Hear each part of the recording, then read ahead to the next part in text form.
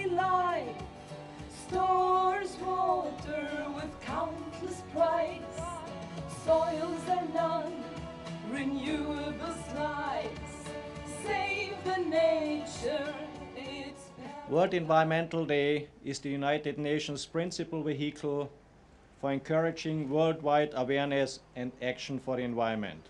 Over the years, it has grown to be broad and a global platform for public outreach. The well-being of humanity, the environment, and the functioning of the economy ultimately depend upon the responsible management of our planet's natural resources.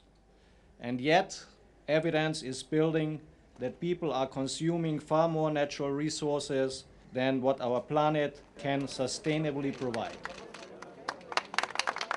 What we're trying to show at UNIFIL is that UNIFIL has is making a great effort to make sure that our environmental footprint is at a minimum, that we're doing whatever we can. Over years, we've realized just how important it is for all of us to be paying attention to this.